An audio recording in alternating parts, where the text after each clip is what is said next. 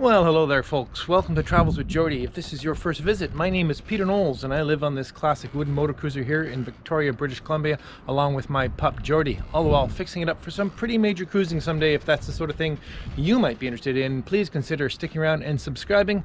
We'd love to have you. So what are we up to this week? Well, the last few weeks we've been working on my friend's boat, MV Zephyrus, to get it ready for some cruising we're about to head out on, and this week we have a real treat.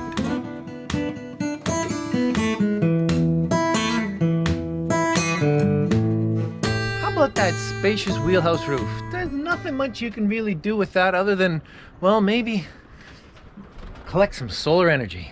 Let's get on it. All right then, well, this is a Renegade kit we got on Amazon. 4 100-watt panels, a MPPT power charge controller, and wires and clips and stuff to install it. It was, I would say, fairly reasonable at 700 and change Canadian. I'll put the exact link of the exact kit we bought down in the description. It's not the most leading edge, but at least it has an MPPT charge controller, so I'm pretty excited about that. So, first step, let's get the panels on the roof. All right, so the first thing to consider is the layout, where in fact to put the panels. Now there is loads of room up here, and there's a couple of different options which I'll share with you, although I'll probably make a decision long before you guys get to comment. I think they're going to go just straight across, and they made, anyway, I'll show you. So this is the layout I've settled on. You can see I couldn't go straight across because we'd be crowding the horns and the antenna up here, and the two center ones I don't want too close to the mast here. I want to leave enough room that I could stand and work around the other things that are up here on the cabin top. I can still put a foot down along the rail to walk forward. Anytime you put stuff on the cabin top, it becomes a constraint, but I'm happy with this. Now I'm just going to confirm that the interconnect wires are long enough to do this, although I'm pretty sure they are, and confirm where I'm going to do my through the cabin top fitting, which I'll show you in a second. Looks okay. Okay, so here you can see that the interconnect wires are plenty long to connect up to the adjoining panels, even though they're staggered, so that's no problem at all.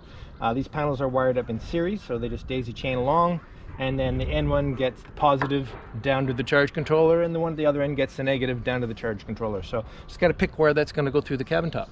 So now there's a few things that the kit doesn't include, one of which is a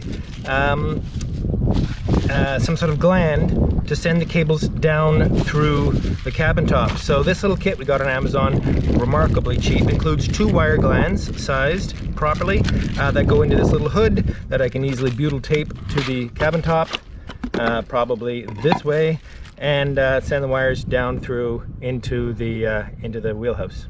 Neat. Okay, and then before I get too excited about drilling any holes in the cabin top, I have to make sure I'm going to have a way to bring the wires down from the cabin top. And in boats like this, there are very few options. There is one wire chase, both sides, and I suppose I could probably sneak something through at the back there where I have some other wires, but it wouldn't be really easy. Now the wire chase on the port side is completely chock-a-block full of wires for all the stuff that's already up on the cabin top. Those of you who watch me rewire this boat are aware of that. Now this wire chase over on the starboard side is my best candidate. The only thing I think I remember in there is the tubing for the windshield washer squirt nozzles that come out here. So let's take this cover off and see what's behind that. There we go. As I suspected, only one thing coming through here, and that's a piece of tubing. We're home free.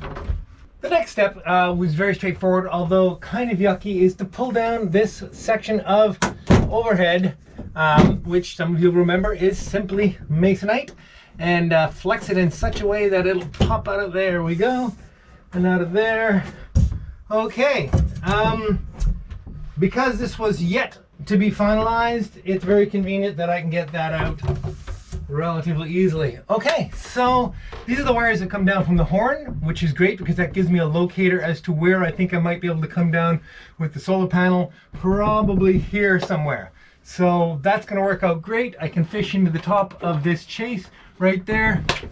Let's go make some holes. So the next step is pretty straightforward, and that's putting the brackets on the bottom, and they just bolt on with bolts that are provided with the kit. They just go straight into any one of these locations that you choose, and yeah, nothing much to this.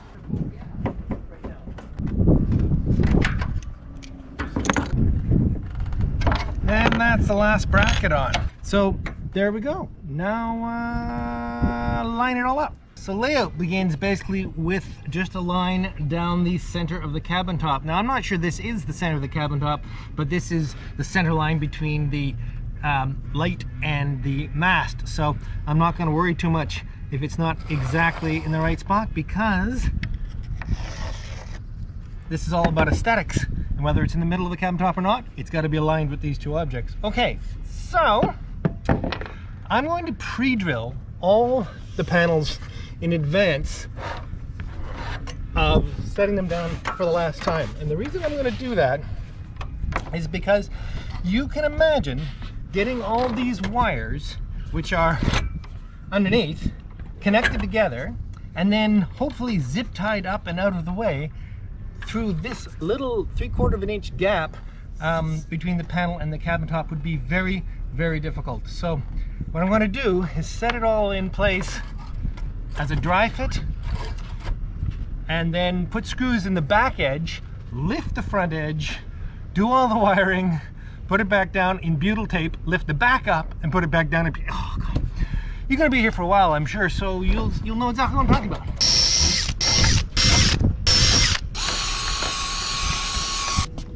And then this panel goes right over the same holes in the other bracket. Just like that. And I'm just going to put one screw in to act as a locating pin. And that'll do for now. These are nice big size 12 screws that will be just fine. Put another one up at the front. There we go.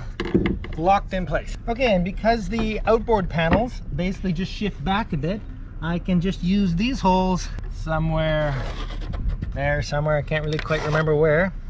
And on it goes. So I just line it up with the lines I drew and decide how much stagger. And I think I'll make the grids line up, you know, just make it sort of tiny.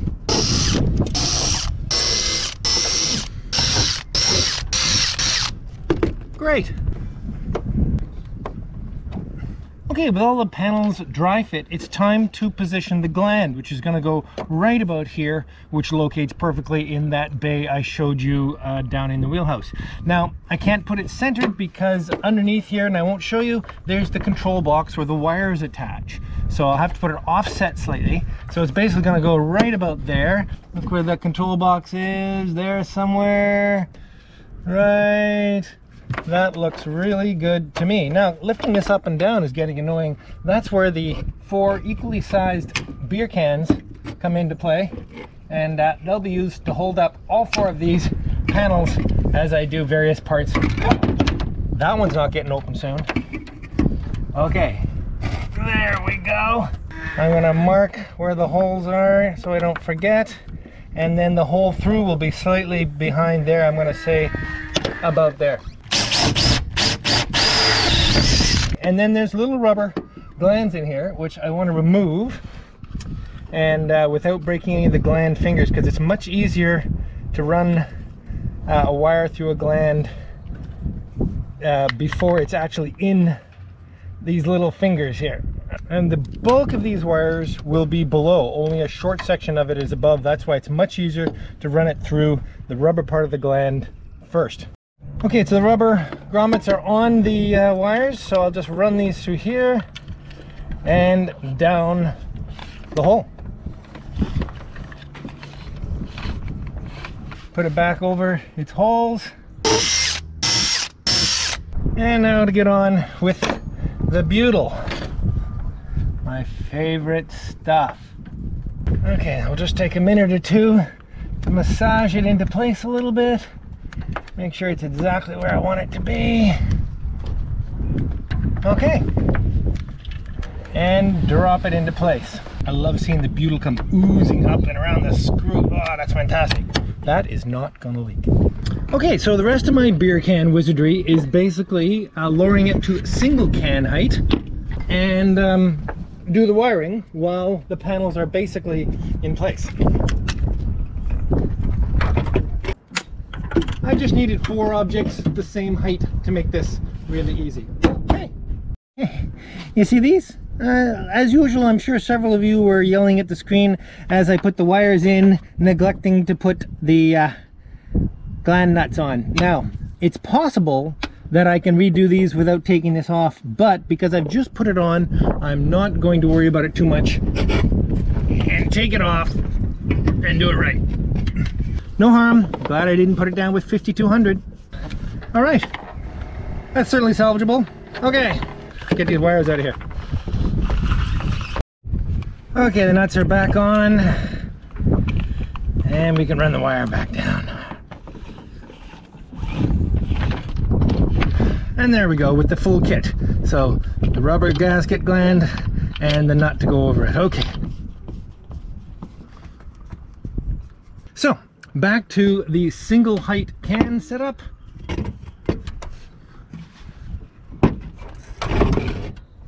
And we'll wire up our panels by taking this one out and heading over to the way over to the port side. All right. We'll take the other wire off the farthest panel and daisy chain it to the next panel. This one to this one, and then the other wire back out to the other end of this panel. Lovely connectors, these. So now the point of this beer can exercise was so that the panels all lined up together, or largely lined up together, I was able to zip tie the cables up to the bottoms of the panels so that they'd be nice and tidy and not sitting around on the cabin top, possibly picking up moisture or possibly rattling in the wind or something like that. So I don't know what you're going to be able to see really, but I'm going to take a bunch of zip ties and see if I can't connect this all up together a bit. All right, well, I've been zip tying away. They're all up in the way. They're certainly tidy, but I worry about them rattling. So it may be possible I'm going to have to sleeve them or something with something soft. I don't know. Anyway, let's get these glands tight. Okay, so I've cut all these strips of butyl to put underneath the brackets. Back all the way to the front. There we go. Okay, so we'll see how well the last step here works, which means dropping it back down. There we go. And the last one. And now locate them at the front with some screws. Yep, just fine. This isn't precarious at all.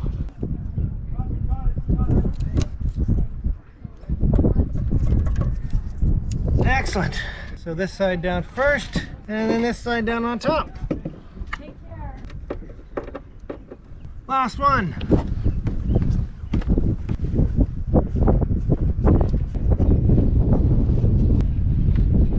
And done.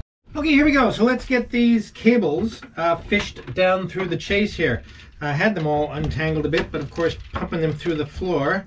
I suppose I could have done the detangling before I started the camera. That would have been nice, wouldn't it? There we go. Tape on the ends, because after all, these are now live with the panels running. So this is just going to come in here, down through here. There we go.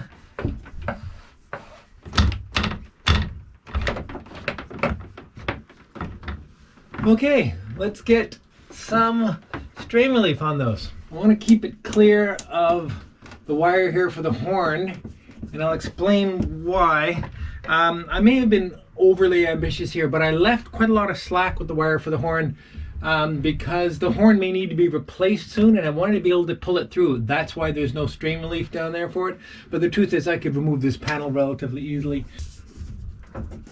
There we go. What I really have to do is put the mahogany strips on that will finish this up. Yeah. Alright then, so the time has come to install the solar controller, and I debated a lot where this would go. It could have gone there, it could have gone here, it could have gone somewhere else altogether, but I've opted to put it right here, which is out of the way, but very conveniently located for the wires and such. Now, these hang on these lovely little keyhole type holes on the back.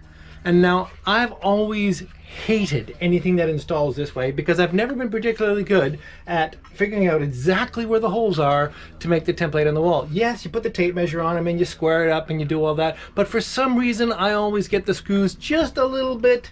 There they are. I didn't really want to show you the process of putting them on because they're not perfectly aligned, but they're not bad. They're not bad.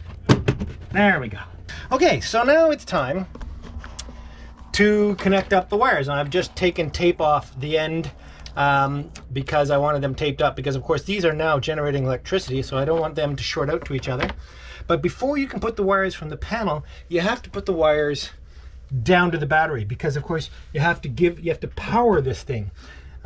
So these wires got to go down through the floor to the batteries, which are directly below. Very, very convenient. Now, there's a couple of things about this. These wires should be fused. In other words, the power coming from the panels to the charge controller should be fused, and the wires from the charge controller to the battery should be fused.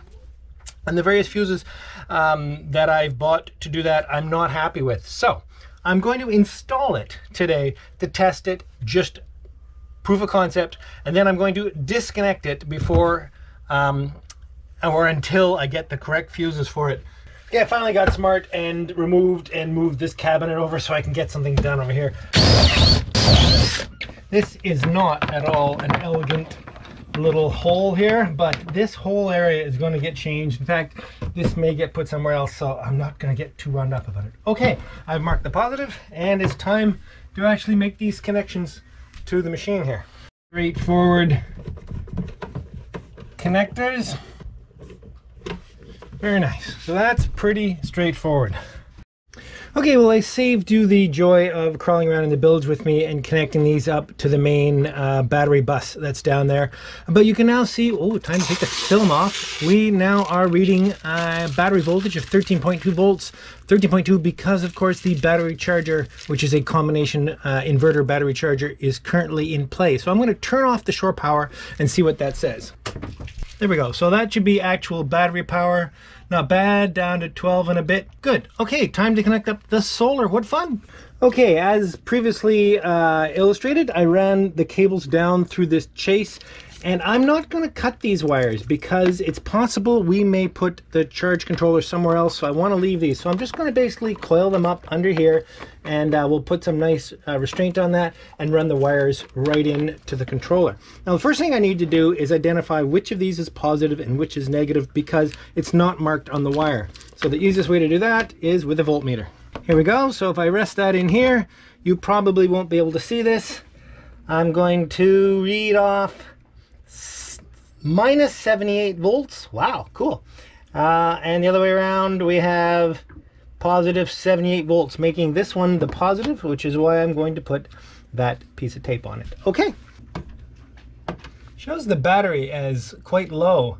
Interesting, it's down to 11.6. And as soon as I put this up in here, it'll start to charge solar power. There we go. Excellent. Well, before I tidy this up, let's play a little bit with this display. Now, it's fairly overcast today, but I would expect to be able to get a few amps. Apparently I can cycle through 64, 66 volts off the panels, and we're putting 5.3, 5.4 amps into the batteries, which really isn't too bad considering the day. Pretty much entirely overcast. See, you can see the sun poking through there, through the clouds just a little bit. So the panels are chugging away quite happily at 65 watts. Not bad when you consider the type of day it is. That had me concerned for a little while why the voltage was so low. Well, it's because as soon as I turned the shore power off, which turned the charger off, it instantly went into invert mode and started running the two electric heaters and all the other electrical devices that were on the boat at once, really drawing down the battery voltage. But anyway, so we're good now. That's all set.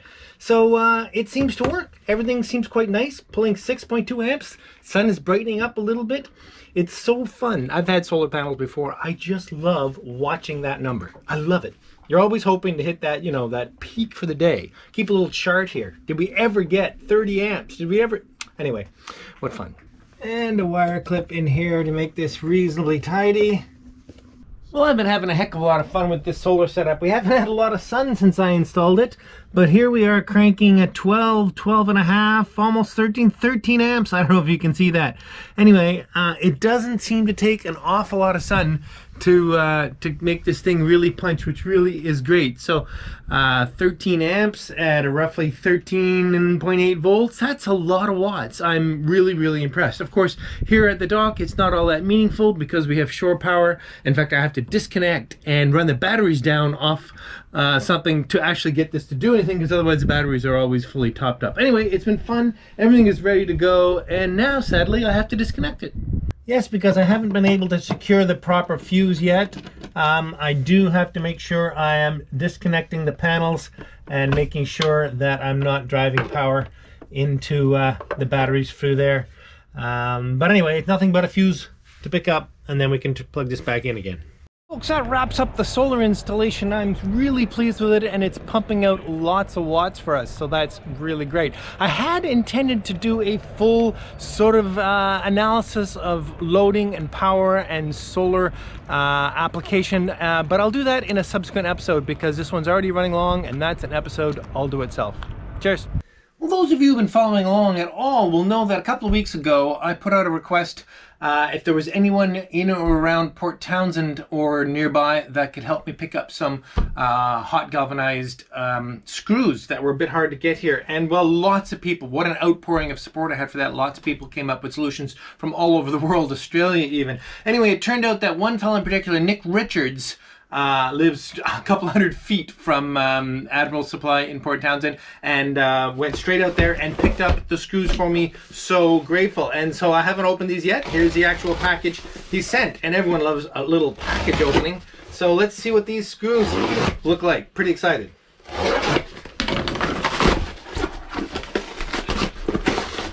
What do we got in here? We got something very well packed is what we have. Compartments and everything. Well, this looks to me like a package of screws.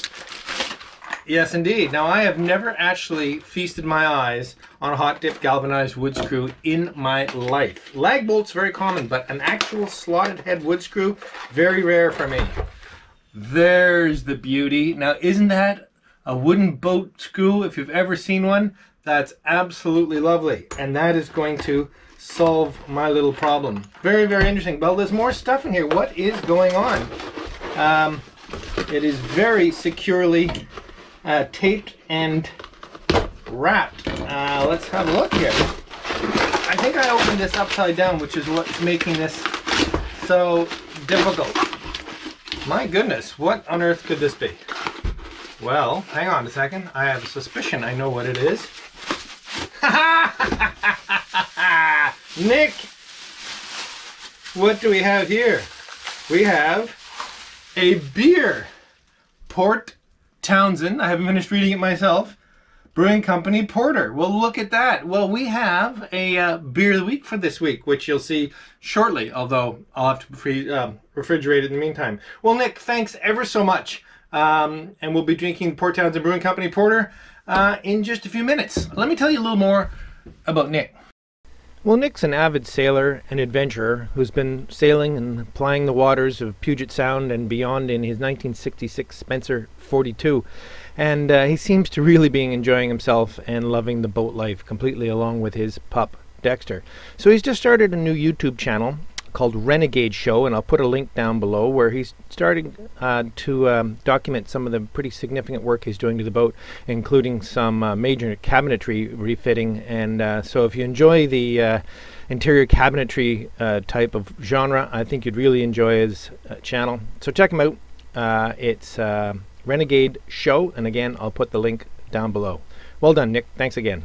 Well, hello there, and welcome to the Beer of the Week. Special Beer of the Week this week because, as I mentioned before, Nick Richards down in Port Townsend sent me up a bottle of the Port Townsend Brewing Porter when he sent me up the screws that he so kindly sent up for me. So we're going to give this a try. Haven't had a bottle board in the last little while because we've been drinking a lot from cans. All right, so here we go. Classic. Will I be able to do a decent pour? I have a feeling this one will be okay. There we go. Nice dark porter. let's have a go at this. Absolutely yummy looking. Cheers.